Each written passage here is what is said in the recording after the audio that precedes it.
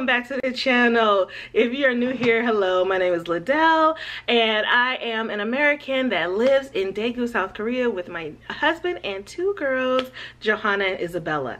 If you're not new here, hello, welcome back. Thank you so much for sticking with me. I know I've been MIA, and in this video I'm attempting to not be MIA again and to explain what's been up with me. Guys, so stay it tuned. is the now Liddell editing this video, and I just wanted to pause because I know in the video I'm like, everything's great, everything's fine, and normally everything would be, but I didn't want you all to think that I recorded that as the tragedy here in Korea was happening or had happened. I was not. That was before then. Of course, right now, the country is mourning and we mourn with them. It was a very scary time for all of us. It's a very scary and sad time for a lot of people currently.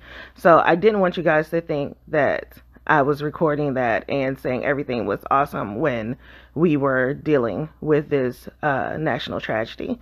So my hearts go out to the families and the friends that lost their loved ones. And yeah, that's all I can pretty much say about that. I am still pretty heartbroken. All right, back to the video.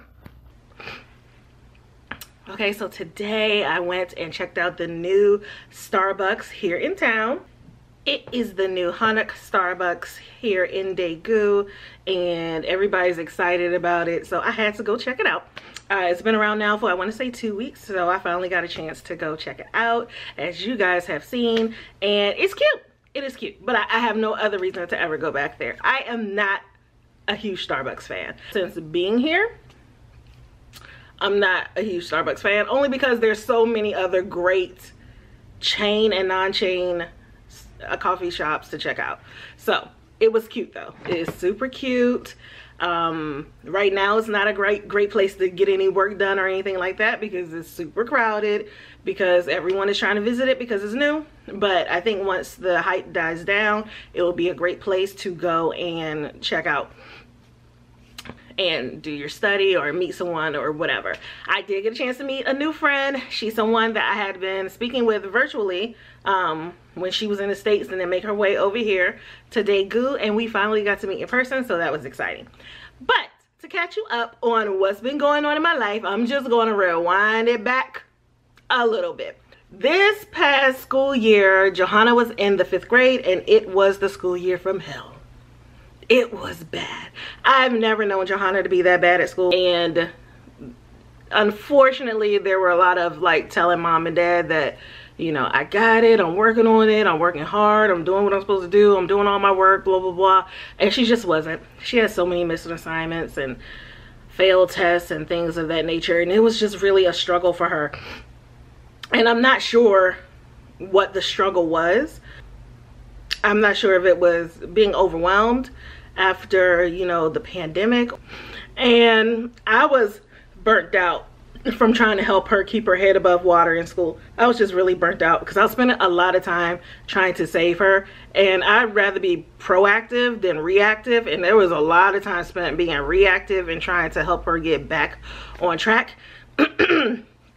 So I was exhausted from that. So bring us to June. June was her promotion from 5th grade to 6th grade, and imagine my surprise when they are calling out, you know, those that are on the honor roll, and I hear her name.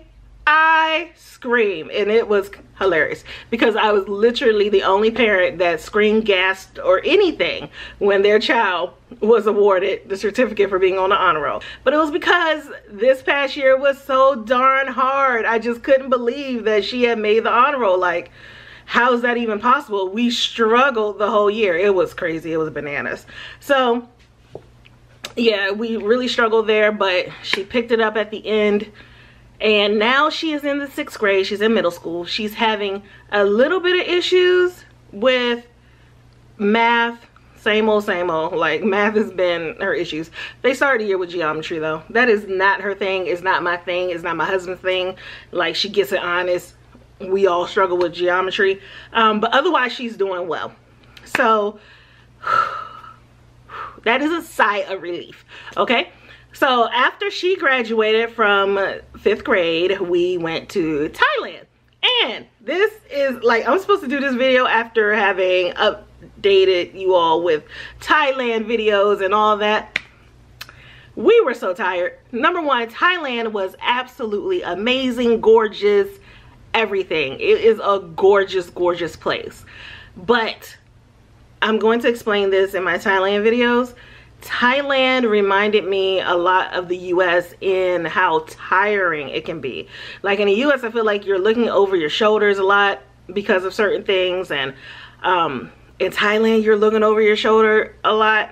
You're trying to make sure you're not getting scammed. You're having to basically haggle with prices, and you're sitting there trying to catch a deal with cabs and things like that. It was not Korea where you just get in the cab and go, and you just trust the meter and you trust Kakao Taxi or whatever. It just wasn't the same, and there was a lot of mental energy that went into keeping our family safe and making sure that we weren't being scammed and all of that jazz. So while Thailand was amazing, it was also mentally tiring.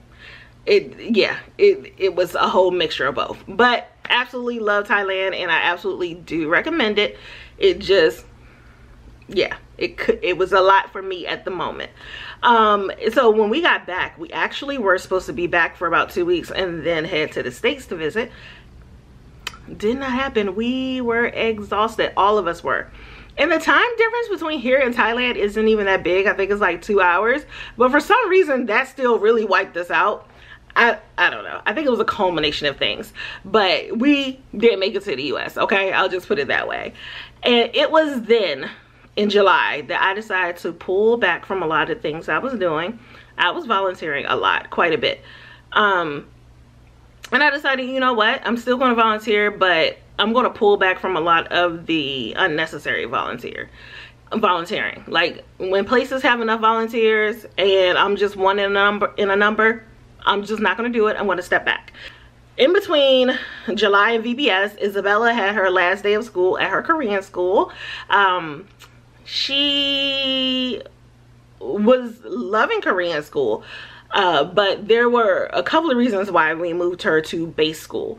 And one of the reasons is, as you know, if you've been around for a while, Isabella was an IUGR baby. That's intrauterine growth restriction. I will try and at least think about posting a video about her being IUGR somewhere up here. But yeah, so she IUGR. So because of that, she does have some delay issues in her mental growth, and that included speech. Now you can understand what Isabella says about 85% of the time, but the other 15% of the time, you're like, huh, what? And then she hates repeating herself, and then it becomes a whole ordeal, and yeah, just no. So she gets speech at the elementary school on base, and what I was having to do was go get her in a cab, because I don't drive here.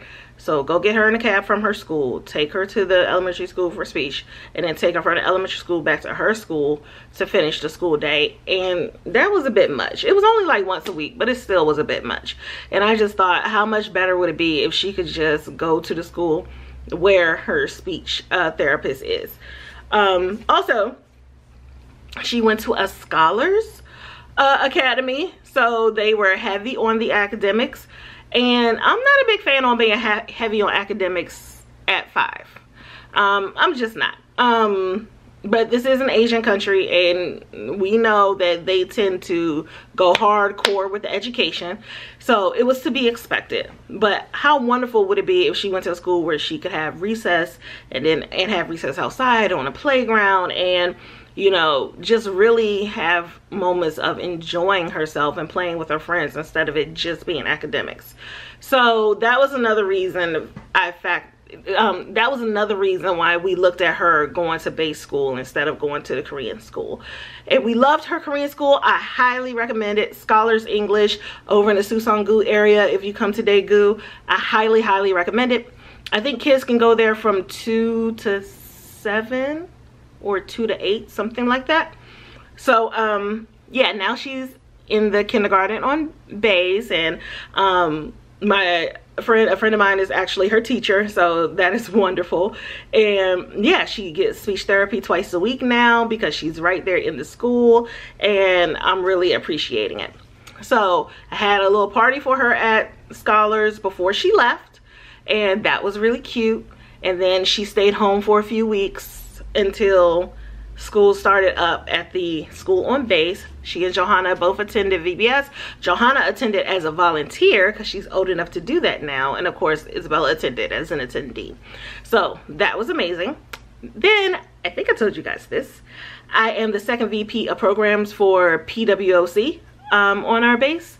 And that means I am developing all of the programs that we do for the year, and that's a lot of work, but it's enjoyable work because I love planning events and things like that. So it's enjoyable work, but it is a lot of work.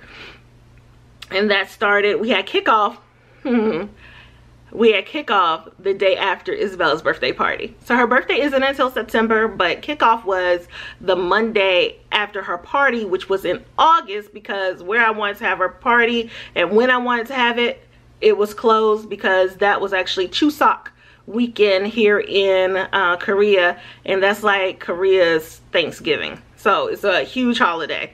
So I couldn't have it on her birthday weekend, so I had to move it to August. That was something. The birthday party turned out beautifully. She had great fun, and the kickoff turned out beautifully, but it was exhausting. Your girl did not sleep, okay? It was exhausting. So then after that, we had a church retreat up in Seoul. I did not see a bit of Seoul because the church retreat was all day for 2 days, I think. I think we went up on a Friday. It was all day on Saturday and Sunday, and then we came back on Monday. I think that's how it went. Anyway, it was all day. So I didn't see a bit of Seoul. We stayed in Dragon Hill Lodge, and that's what I saw. Then after all of that was done, I was just trying to breathe and rest and catch up. But then Isabella got sick, and then she got Johanna sick, and then Johanna got me sick. So then I was resting, but not resting because I didn't feel good. So October was me finally getting back to good, finally getting on a schedule. And that's what I've been trying to do since then. So I've been busy. And I've been trying to get back to doing videos, and it's really hard. Once you put the camera down and you're no longer doing videos, it's really hard to pick it back up and film everything. You kind of get used to just not doing that and not posting, because even if I would film, I wasn't posting. And then a lot of stuff I did film previously is on a device that is now defective, and I need to find a way to get the footage off of there. And that just mentally, that just seemed like a lot. And then doing the Thailand videos, there's so much information I want to give on Thailand. There's so much footage that I have to wade through to see what I can use and what I can't use. And so it's so much. It's a lot. But I'm going to do it. I'm going to do it. In fact, the next video that you see is going to be the kids.